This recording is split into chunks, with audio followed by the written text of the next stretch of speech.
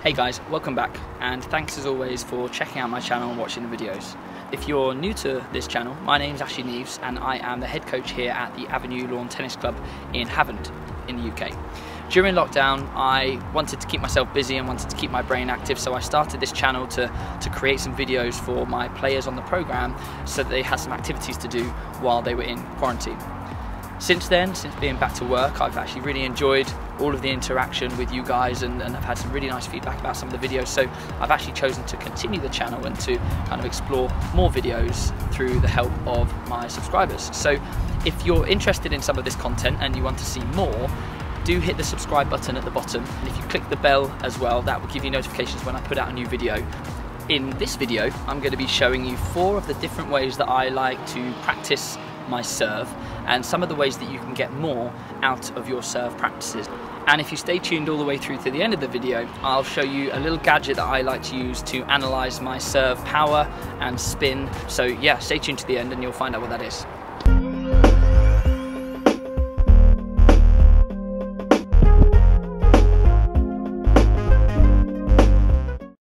So as a keen tennis player, you should know that the serve is the most important shot in the game of tennis. But unfortunately, with most people, it's the least practiced shot. The main reason for this is it can be quite boring practicing the serve. It's just one shot, you don't have interaction with another player, and the drills that you do to practice the serve aren't that exciting. It is the one shot that you can do on your own, so you don't need a hitting partner, you don't need a ball machine, you can literally go to a tennis court, take some tennis balls with you and practice that serve. Now, to become good at serving or to improve your serve, it requires lots and lots of repetitions. But it's crucial that those repetitions are hit with quality and with purpose.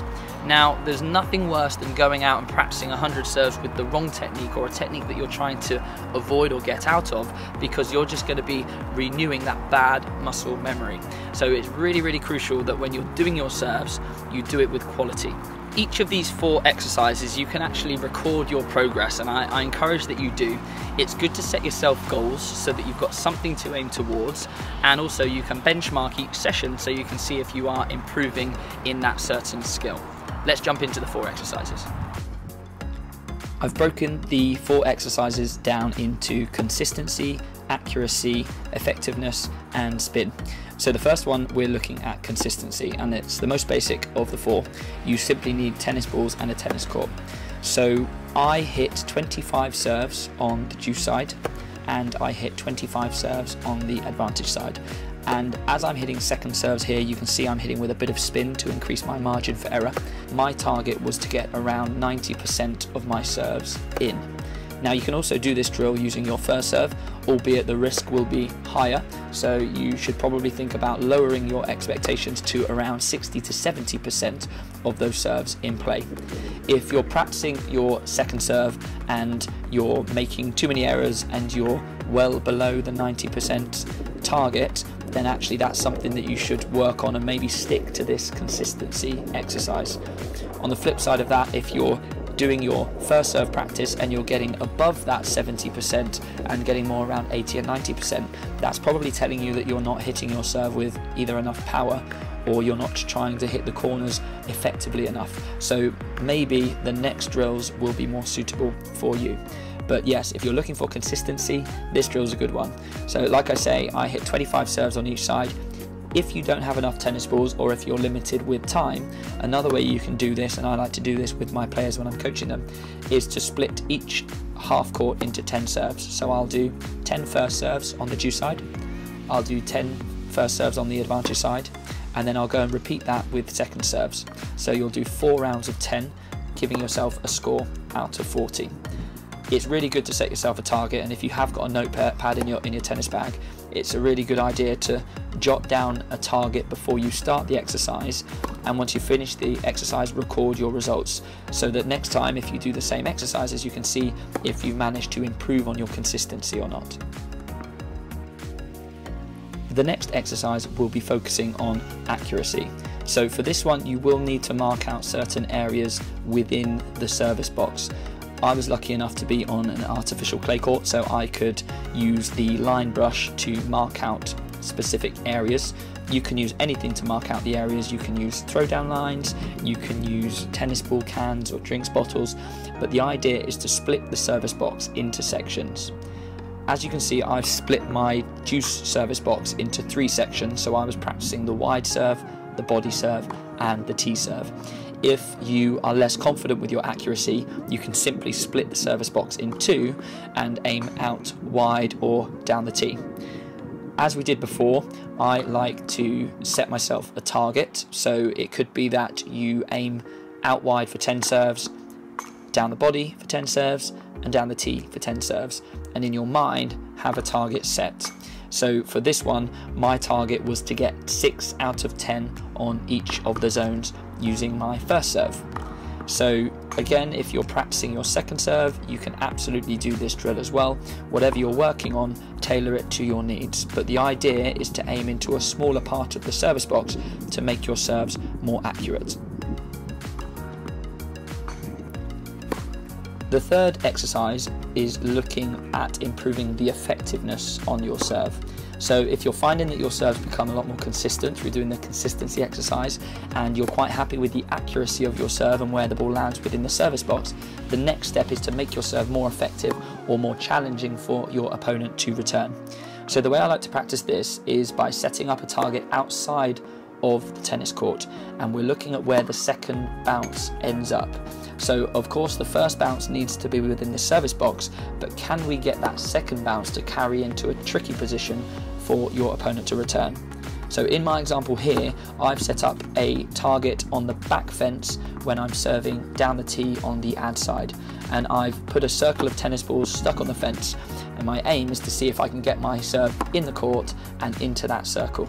Unfortunately, it wasn't a foolproof design, and because I was hitting my serve pretty hard on the first serve, lots of those balls fell off. So use your imagination, be creative, and try to set up targets in different places on the court to challenge yourself.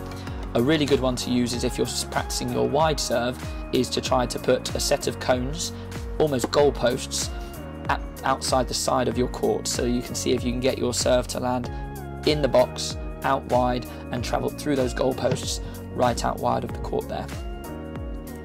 The final exercise is to help you to develop your spin or your top spin on your second serve. So I like to use a rope, and I actually tie the rope around the 2 floodlight posts either side of the tennis court. You don't need to use a rope, there are other things you can do. Another way that I do it sometimes when I don't have the rope handy is to use a spare racket, and I actually place the racket in the net, and the aim is to get your serve to travel over the top of the racket. So with that racket or with the rope over the top of the net, your second serve has to travel higher, creating a nice arc shape. So if it's topspin that you're looking to develop, this is a really good exercise. Again, it's really good to record your score, so have a target in mind. It might be that you hit 10 serves on the juice side with kick or topspin down the tee, and you're aiming to get 8 out of 10 over the rope and into the court. You can then do the same on the ad side, maybe serving with the kick serve out wide, but again, try to give yourself a target so that you can try to improve each time you step on court. You can also use this rope the other way around and actually try to hit your first serve lower over the net. So if you're aiming for a big flat first serve, you'd probably want the height of the ball to travel a lot lower, so underneath the rope would be good.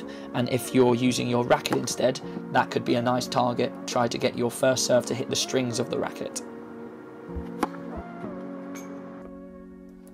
So finally, at the start of the video, I mentioned that I use a gadget to analyze my serve and progression on my serve, and I actually use the head sensor. It's made by a company called Zepp, and I've had it for about a year now, and it's been really useful for working with my players, but also interesting for my own game to see how fast my serve is and how much pace I've lost in old age. The way it works is there is sensor in the butt cap of your racket. The good thing about this one is it doesn't mess up the balance of the racket, so it's the same weight as a normal butt cap.